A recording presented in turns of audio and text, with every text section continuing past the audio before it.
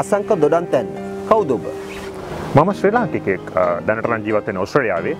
කලාවට ආදරය කරන තවත් එක් ශ්‍රී ලාංකිකයෙක්. වෘත්තියෙන් මම බැංකුකරුවෙක්. ඒ වගේම දැනට නම් මේ අකවුන්ටන්සි පැත්තට සම්බන්ධ වෙලා ඒ පැත්තේ ඉන්නවා. නමුත් මම වෘත්තීය බැංකුකරුවෙක්. ITN නාමාලිය තුල ඔබේ නම දකින්නවා. මොකක්ද? ඒක දකින්න නැති කූඹියෝ එක වෙන්නේ. පායනා කාලෙදී වැදවල් මහන්සි වී කන්න දේ රැස් කරයි කූඹියෝ. පායනා කාලෙදී වැදවල් මහන්සි වී කන්න දේ රැස් කරයි කූඹියෝ. කනවා වගේ තේරෙනවා. ගොඩක් අය එහෙම තේරෙනවා. බලමු. තව ඉස්සරහට තව කයි. කවුද ඒකේ ඔබ? මම කූඹියෝ නාට්‍ය නිෂ්පාදකවරයා. කූඹියෝ කණ්ඩායමේ තවත් එක් සමාජිකයෙක්. මේක වෙනස්. තිර රචනයේ කවුද? ලක්මාල් එක්ක තිර රචනාවල අනිත් පුද්ගලයා තමයි දමිත චන්ද්‍රසිරි. ඇත්තටම දමිත ගැන කියන්න ඕනේ මොකද දමිතගේ නම ලොකුවට මේ කතාබහ ඇතුලේ සම්බන්ධ වෙලා නැහැ. විශේෂයෙන්ම අපිට ලොකු කතාබහක් තියෙනවා Facebook වගේ සමාජ ජාල ඇතුලේ. දමිත චන්ද්‍රසිරි ඔහු තමයි මේ නාට්‍ය සංස්කාරකවරයා.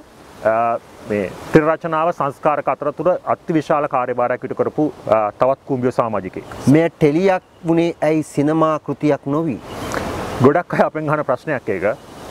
මං හිතන්නේ ටෙලියකට තමයි කතාව ලිව්වේ. නමුත් ඒක චිත්‍රපටයක් කරන්න පුළුවන්කම තිබ්බා.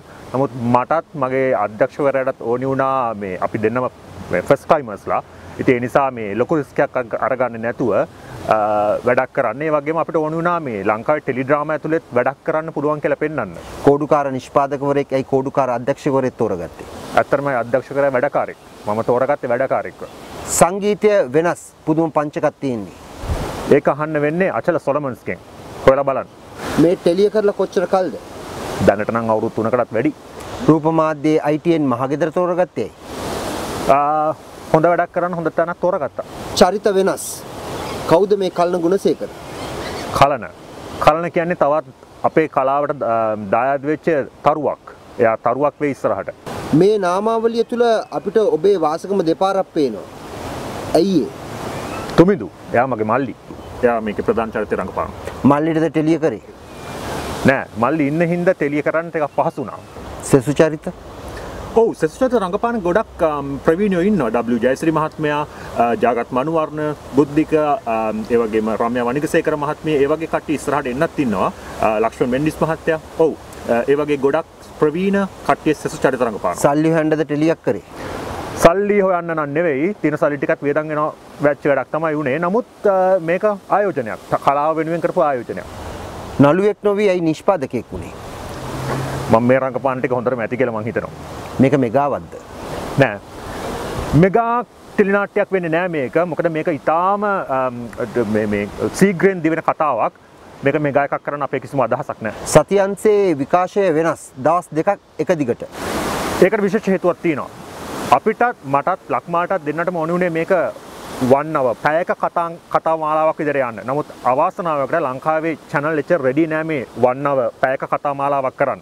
ඉතින් ITN එක අපේ මතයට සවන් දීලා ඒගොල්ලෝ මේ විදිහට කරලා දුන්නා. පැයක් දෙන්න බැරි හින්දා අඩු ගානේ පැය භාග දෙකක් එක ළඟ දුන්නා. ඒක ලොකු දෙයක්. කූඹියෝ 9 වෙනි කොටස බොහෝ අය නැවත වාරයක් බැලුවා. ඒ ඇයි? මං හිතන්නේ ලක්මාල් ඒ 9 වෙනි කොටස විශේෂයි. ඒකේ මේ දෘශ්‍ය ප්‍රයෝග, ශ්‍රව්‍ය ප්‍රයෝග සහ මේ රූපවාහිනී මාධ්‍ය කියන්නේ නරකයි. ඒකට අපි ඒකට කිව්වොත් මේ රූපමය මාධ්‍ය ඇතුලේ පාවිච්චි කරන්න පුළුවන් නවීන තාක්ෂණික උපක්‍රම ගොඩක් පාවිච්චි කරලා තිනවා. ඒක නවුම් අත්දැකීමක් ශ්‍රී ලාංකීය ප්‍රේක්ෂකයාට. සෑම චීත්තයකටම සරමක් ඕනි කියලා කියනවා. ඒක ඉතින් ඇත්තනේ නේද? සෑම චීත්තයකටම සරමක් ඕනිනේ. මුළු සමාජෙම කියනවා කූඹියෝ කනවා කියලා දැන්. ඒක ඉතාම හොඳ කතාබහක් ගොඩනැගිලා තිනවා විශේෂම සමාජ ජාලා හරහා.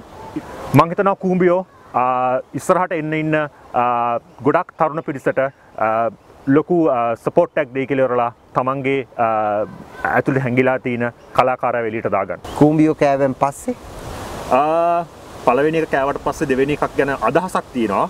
බලමු සීසන් 2 ඒක අපේ පයිප්ලයින් එකේ තියෙන වැඩක්. නිෂ්පාදකයෙක් වශයෙන් සතුටුද? ඇත්තටම සතුටුයි. මිනිස්සුන්ට කතා කරන්න පුළුවන්, මිනිස්සුන්ට බලාගෙන ඉන්න පුළුවන් වැඩක් කරපු එක ගැන මම ඉතාම සන්තෝෂ වෙනවා. කූඹියෝ කනවද? හොඳටම කනවා.